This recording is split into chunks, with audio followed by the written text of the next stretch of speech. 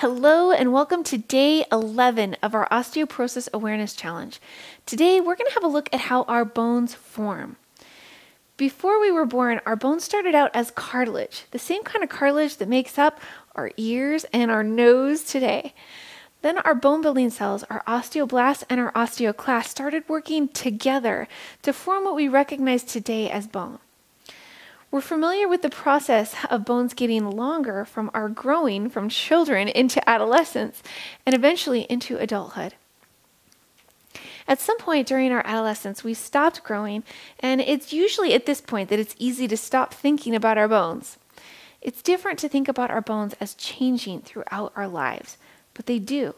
Just as we have cells throughout our bodies that die and need to be replaced continually, our bones have their own version of this same process. Parts of our bones are constantly being replaced. About every 7 to 10 years, our bodies have replaced so much bone that we effectively have a new skeleton. That's quite an accomplishment. It also means that what we do now can have an impact on our bones in the months and years to come. The process of our old bone cells being broken down and new bone cells being created is called the bone remodeling process. By the time most of us reach about age 20, we have about 90% of what's referred to as peak bone mass. The other 10% continues happening throughout our 20s, helping us to hit our peak bone mass at about age 30. After age 30, the balance between bone cells growing and developing and our old bone being broken down begins to slowly shift. Our bodies start to break down more bone than they form. This is normal, and we even want it to happen. If our old bone cells are not broken down, then we have old dead bone cells hanging around that can make our bones brittle and more likely to break. Strong, healthy bone has some flexibility to it. Something else that's interesting to realize is that when our bodies create more new bone, they're also more likely to break down more old bone. If our bodies stop sweeping away old bone, they're also less likely to build new bone. So the natural process of our bodies is that when we make bone, more bone is also broken down. And when we don't break down as much bone, our bodies don't make as much new bone either. These two processes tend to work together.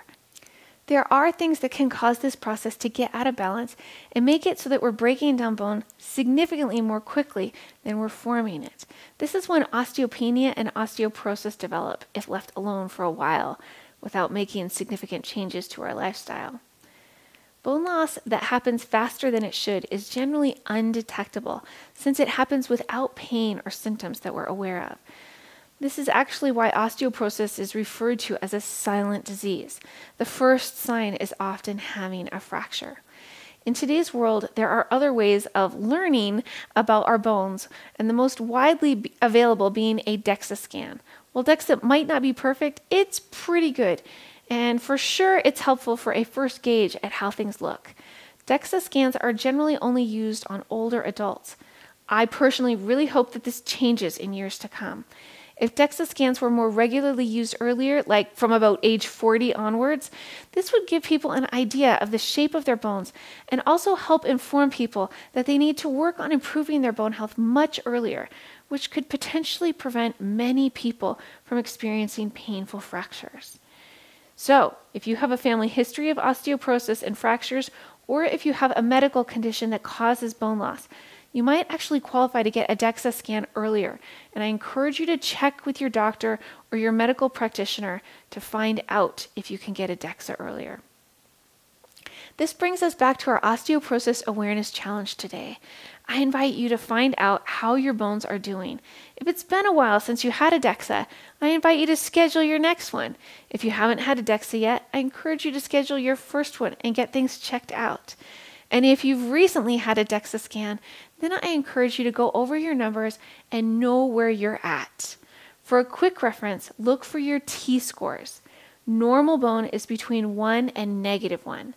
Osteopenia is in the range of below -1 and -2.4.